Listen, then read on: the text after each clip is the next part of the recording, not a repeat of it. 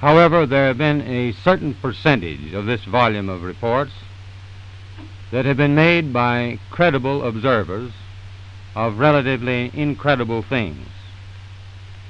It is this group of observations that we now are attempting to resolve.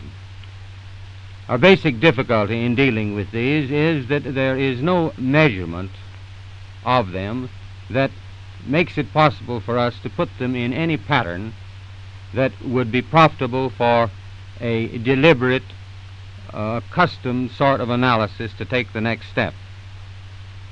We have, as of date, come to only one firm conclusion with respect to this remaining percentage, and that is that it does not contain any pattern of purpose or of consistency that we can relate with to any conceivable threat to the United States.